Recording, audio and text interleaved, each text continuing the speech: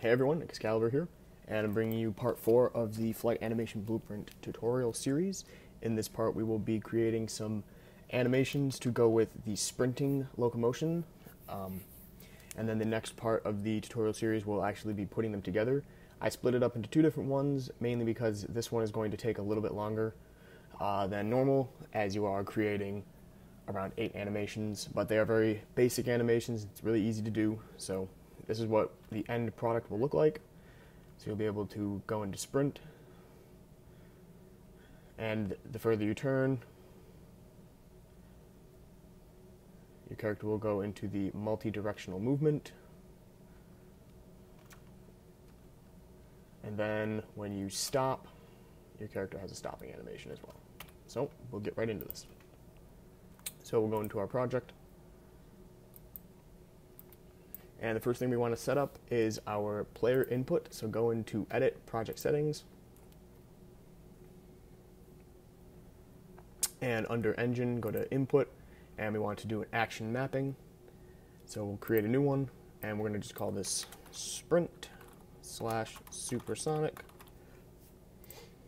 The only reason I name it that is because sprinting, then you can also use the same key for when your character's on the ground for sprinting. And we're going to bind this to the left shift on our keyboard. You can bind it to whatever key you want, or... Okay. So now we need to adjust the player blueprint. And we need to correct the braking deceleration for when our character stops moving, then they will stop faster when sprinting. So if you go under the character movement, under the components tab, and type in fly, you'll find your braking deceleration. I set it to 1500. This just gives it so when your character stops, they stop moving, and after the animation plays, the character will be at a full stop pretty much. So now we need to create a new Boolean variable. This will be used later in the next part of the tutorial, and we're going to call this is supersonic with a question mark. This is going to determine whether or not the animation blueprint will be playing our supersonic animations when we press shift. Because when our character is not moving in the air and we press shift, we don't want the character to actually play any animations. So, alright, so now this is the part that will take the longest. We need to create a collection of animations. So, first we need to find the right animations to do. Now luckily, within Unreal Engine, we are able to create basic animations and keyframe them into different poses so we can use. This is it's really simple to do. You can do with any animations you want. It's easy, and it's a good way to create leaning animations for sprinting and running, and different looking direction animations if your character needs an aim offset. So we need to search for AFL supersonic. And now we have our different supersonic poses, our idle poses. And what we need to do is we need to create copies of the left idle and the right idle. So here's left idle, AFL supersonic left idle, and then AFL supersonic right idle. So just right click and we'll duplicate those. Now with those duplicated, drag them into our AFL BP folder just so it's easier to find them. And I'm going to rename them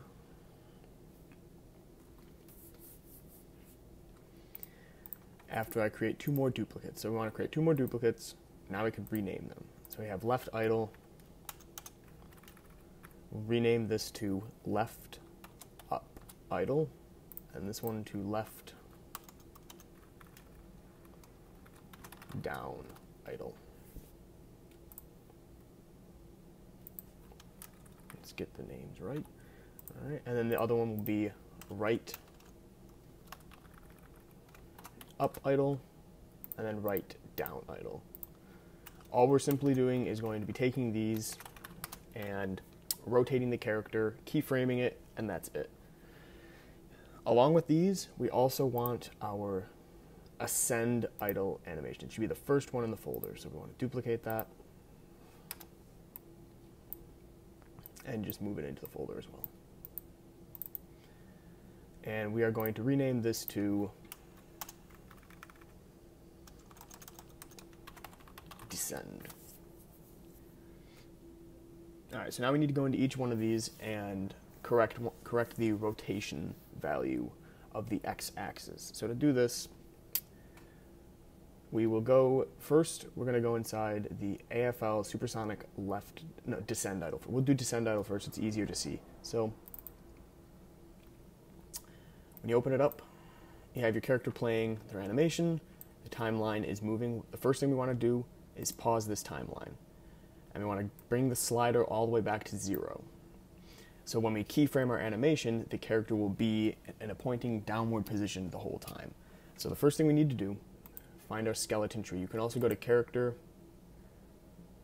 show, okay, you go to character, bones, all hierarchy, then you can see all the bones.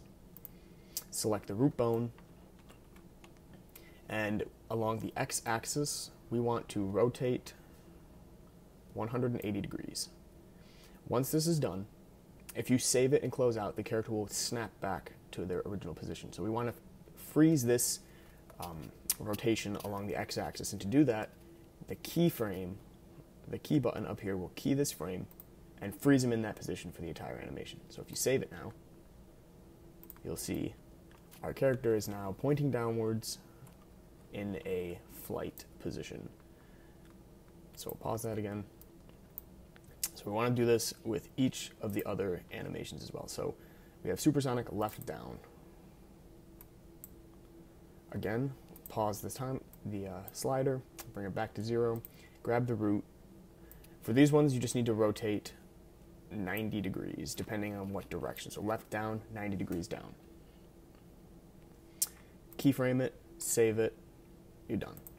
Next, left up. So the same thing, take it, rotate them up 90 degrees. Another thing with these ones is you can see that the root is a little bit of ways from the center, so you can just drag that back in and just place them. Keyframe it, save it. Also make sure to double check with these ones as well, yeah. So we want to bring them back in, key it, save it. Remember, always whenever you make an adjustment, press the key button at the top. Then you will have the character frozen in position. So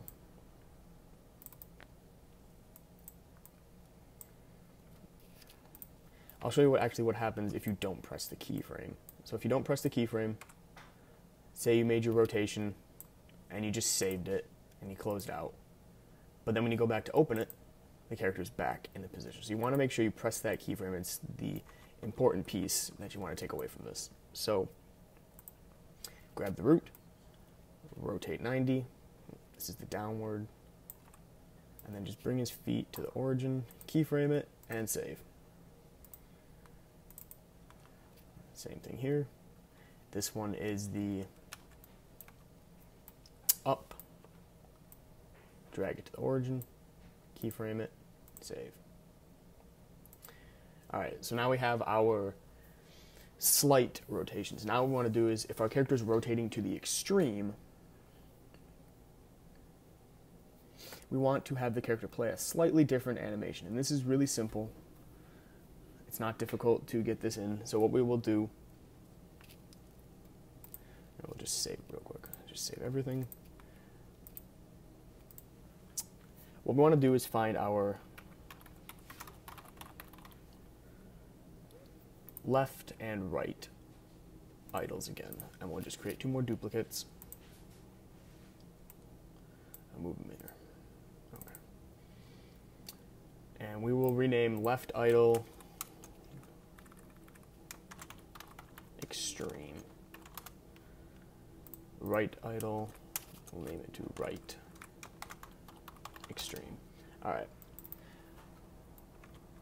So when our character is turning, if we go, I set it to 90 degrees. If our character, the player moves the mouse 90 degrees, we want the character to look like they are actually rotating in a 90-degree angle. So to do that, if you put the character on the side and rotate them up once, bring them back in. So now, if our character is flying to the left, you can just imagine how this would look. the camera will become offset a little bit, and it'll look like the character is moving into the camera frame. So we'll key it and save it. And for the right extreme, we'll do the same thing. Hold up, we just want to make sure we have the right amount that I rotated it by.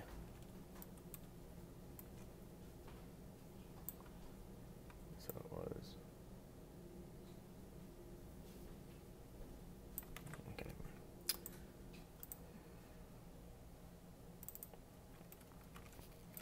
Same thing. Always make sure you select that root bone. You don't want to be moving any other bones around. You can move other bones around if you wanted to, say, have the character's chest. Say you wanted the spine to be rotated a little bit. You can have them rotate the spine a little bit more, but we're just going with the root. So rotate about 60 degrees and then rotate them up once. So now when our character is moving to the right, this is how the view will look. The character looks like they're moving into the camera frame. So key it, save it. All right, and to add these for the flying up and down, we'll just take both of these, duplicate, and I'm going to name this to left up extreme, and then right up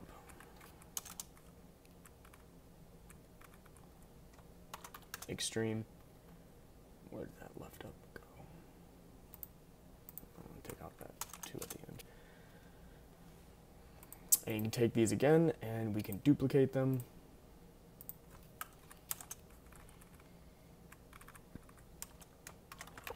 When I update this pack with these blueprints, I will have all of these animations inside of it already set up for you, because when this tutorial is done, I will be adding this to the marketplace, the flight animation blueprint for everyone to use, along with godlike and jetpack animation blueprint updates. So left up extreme is our first one.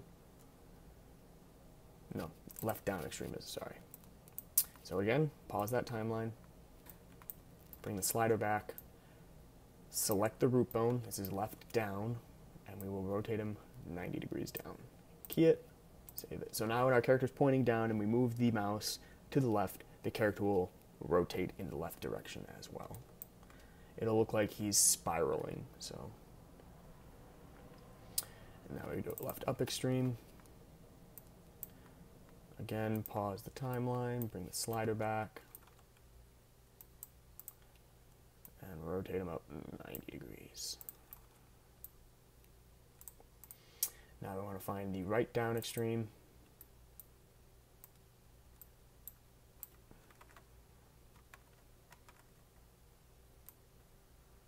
Rotate him 90, keyframe it, save.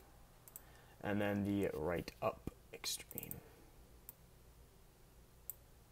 Key it, save it. Okay. Now we have all of our animations. That is the end of this tutorial. If you want to add any extra animation, transition animations, you can. At this time, I will have the next tutorial part up sometime this week because it does not take as long to set it up. So, but I wanted to get this out of the way since this is a new thing for most people to learn. I wanted to make this a separate tutorial just in case someone else was looking for how to key animations and make simple animations within Unreal Engine. So I will catch you all later. Thank you for watching. Make sure to like and subscribe.